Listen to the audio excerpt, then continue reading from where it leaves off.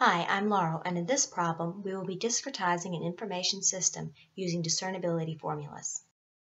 Let's work this problem together. This system has tuples labeled X, two attributes labeled A and B, and a decision feature D. We have 7 records labeled 1 through 7. Attribute A has 3 possible values, 0.2, 0.5, and 0.7.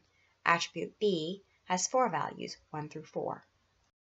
And a decision feature, D, which can be either 0 or 1. When we discretize our dataset, we reduce the number of distinct values in the attributes. One of the ways we do this is by combining discrete values. For example, we can take 0.2 and 0.5 in attribute A and merge them into a single value. However, when we do this, we must be careful not to make 2 tuples with different decision features indiscernible. It is important that we don't make 2 tuples with different decision features have the same values for the conditional attributes. Let's move on with our example. Our system has 2 conditional attributes, A and B. Let's start with A. Attribute A has 3 values, 0.2, 0.5, and 0.7. What we do is create cut points, or rather, places where we might choose to merge or not merge the 2 values. So in this case, 0.2 and 0.5 might be merged into a single value. When we use this algorithm, we choose our split points based on which ones will give us the fewest number of values and allow all of the tuples to keep their distinctiveness. We place split point P1 between values 0.2 and 0.5 in attribute A, and we place split point P2 between values 0.5 and 0.7. We also need to set the split points for attribute B. Attribute B has 4 values and 3 split points. We place split point Q1 between values 1 and 2 in attribute B. We place split point Q2 between 2 and 3. We place split point Q3 between 3 and 4. The next step is to create our discernibility statements. We compare every tuple to every other tuple that has a different decision feature. We list the cut points that are needed to keep the 2 tuples distinct from one another. It is important when choosing our cut points that we do not make 2 tuples indiscernible. First, let's compare tuples 1 and 2. They have a different decision feature, and they differ on attributes A and B. In order for the 2 tuples to remain distinct, we need to have different values for 0.2 and 0.5, or different values for 1 and 2. Once we have listed all of the necessary splits, we can use them to create a discernibility formula. Let's look at what splits are needed to keep tuple x1 distinct from x5. Tuple 1 has the same decision feature as tuples 3 and 4, so we do not need to worry about keeping them distinct. In order to prevent an indiscernibility relationship, split P1 needs to be present. Let's move on to the next set of tuples. Now let's look at tuples 1 and 6. In order for the 2 tuples to remain distinct from one another, we need to have splits on either P1 or Q2. We do not need to compare tuples 1 and 7, so we can move on to comparing tuples 2 and 3. Notice that on this one, we can use P1 or Q1 or Q2. Any of those 3 will work. We can choose to split on either P1 or Q1 or Q2, because what matters is that there is a split, not where it is. Of course, we do not need all of the split points, and so as we move further through the system, we will choose the best ones. When we compare tuples 2 and 4, we see that we need to have splits on P2 or Q1 or Q2 or Q3. Now we can compare tuples 2 and 7. They only differ on attribute A and need splitting point P1 to be present in order for them to remain distinct. Let's move on to tuples 3 and 5. As you can see, we need splitting points P1 and Q2 to be present in order for the 2 tuples to remain distinct from each other. Now we can move on to comparing tuples 3 and 6. And as we can see, we need P1 to be present in order to not create an indiscernibility between 3 and 6. We move on to comparing 4 and 5, and when we look at 4 and 5, we see that we need there to be splits on either P2, Q2, or Q3 in order to prevent them from becoming indiscernible. I'm going to speed up a bit on these last few. Let's look at 4 and 6. As we can see, when we look at 4 and 6, we need there to be splits on either P2 or Q3. And if we look at 5 and 7, we see that there need to be splits on either P1 or Q1. Now that we've finished with 5 and 7, we can move on to our last set, 6 and 7. We need there to be splits on either P1, Q1, or Q2. Now that we have listed which split points we need in order to keep each tuple distinct, we pick which ones are the best to use. We want our attributes to have as few distinct values as possible. This algorithm uses heuristics to determine the best splits to use.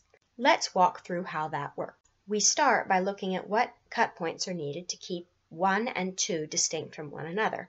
In this case, we need either P1 or Q1 to be present in order for this to work.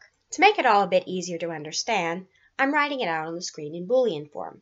The notation on the screen reads that P1 or Q1 need to be present, or as I tend to say, true, in order to keep your tuples distinct.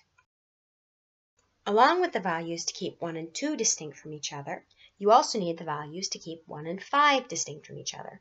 In this case, that single value is P1. So we need P1 or Q1 to be true, and we need P1 to be true. Now we need to add the values to keep 1 and 6 distinct from each other. In this case, P1 or Q2 need to be true in order to keep 1 and 6 distinct from one another. We continue following this algorithm with the other pairs of tuples. Next, we can look at what we need to keep 2 and 3 distinct from each other. In this case, P1 or Q1 or Q2. And then we add to that what's needed to keep 2 and 4 distinct from each other, P2 or Q1 or Q2 or Q3. Continue by adding what's needed to keep 2 and 7 distinct, which is only P1. Since we already know that P1 needs to be true because of tuples 1 and 5, I'm not writing it up there again. Now we move on to keeping 3 and 5 distinct from one another, which requires P1 or Q2.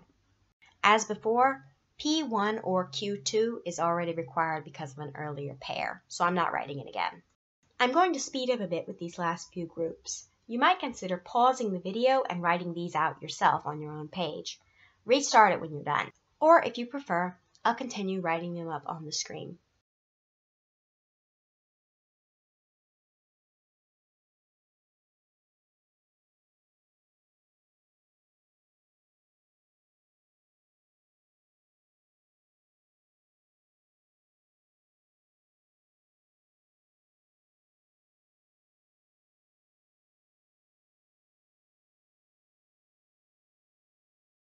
So we need P1 or Q1 to be true, and P1 to be true, and P1 or Q2 to be true, and P1 or Q1 or Q2 to be true, and P2 or Q1 or Q2 or Q3 to be true, and P2 or Q2 or Q3 to be true, and P2 or Q3.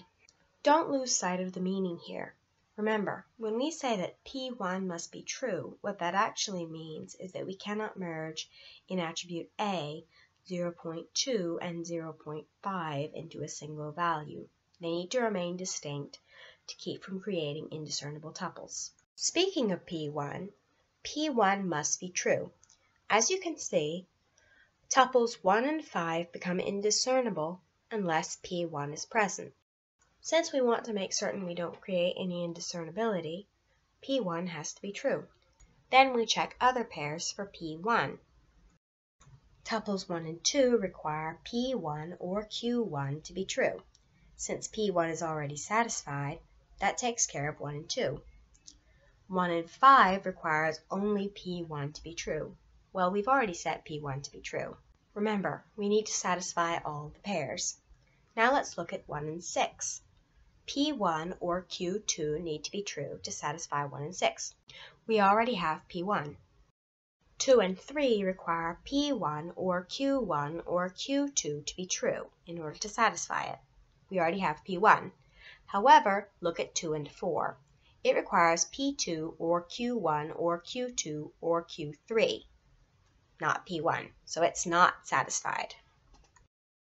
2 and 7 requires P1, so it's fully satisfied.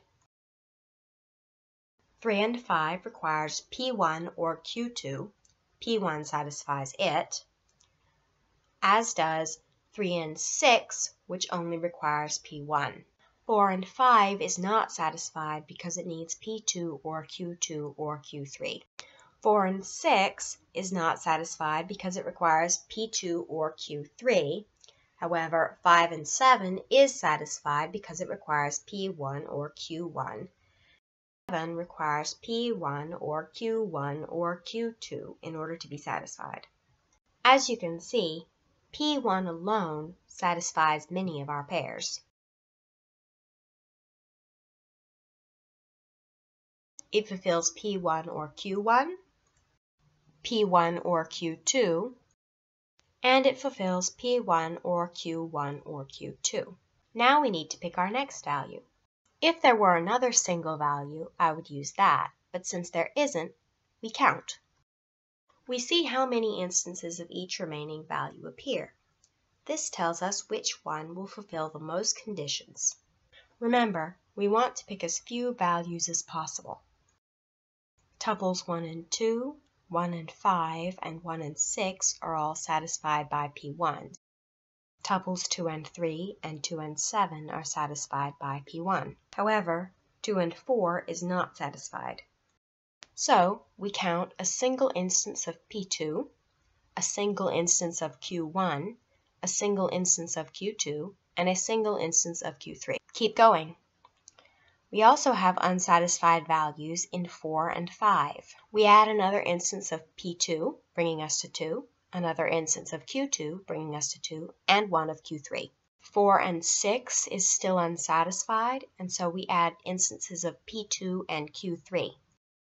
Now we have 3 P2 and 3 Q3. So we pick the most common value and test it to see whether it satisfies all of our pairs. In this case, P2 and Q3 would work. They will both give the same result. For the sake of demonstration in this video, I'm going to show both options. 1 and 2, 1 and 5, and 1 and 6 were already satisfied by P1. 2 and 3 was satisfied by P1. 2 and 4 would be satisfied by P2 or Q3, and 2 and 7 was already satisfied by P1. 3 and 5 was already satisfied by P1, as was 3 and 6. 4 and 5 would be satisfied by P2 or Q3. 4 and 6 is satisfied by P2 or Q3. 5 and 7 was already satisfied by P1, as was 6 and 7. So that means if we pick either P2 or Q3, all of our remaining conditions are satisfied, and we don't have any indiscernible tuples with different decision features. If this didn't satisfy all of our conditions, we would repeat. We would continue looking at pairs of unsatisfied tuples and counting instances of our split points. Then we would pick the most frequently appearing one and apply it. So, in conclusion, in order to satisfy all of our pairs, we need P1 and either P2 or Q3 to be true. To wrap up, I'm going to show what it looks like when you apply this discretization. Remember our original dataset with all those discrete values? And remember what P1, P2, and all that really means? Essentially, by picking P1, we're stating that 0.2 and 0.5 in A cannot be replaced by the same value or be combined into a single value. Here's what the dataset looks like when we apply P1 and P2. This is a good place to pause the video and take a look at the dataset. One thing that's important to notice is that there are no places where two tuples have different values for D but the same A and B values. Lastly, let's look at that same dataset after applying P1 and Q3. As you can see, same as the other example, there are no indiscernible tuples. I hope you enjoyed this video. Thank you for watching. Please subscribe and check my channel for my other algorithm videos.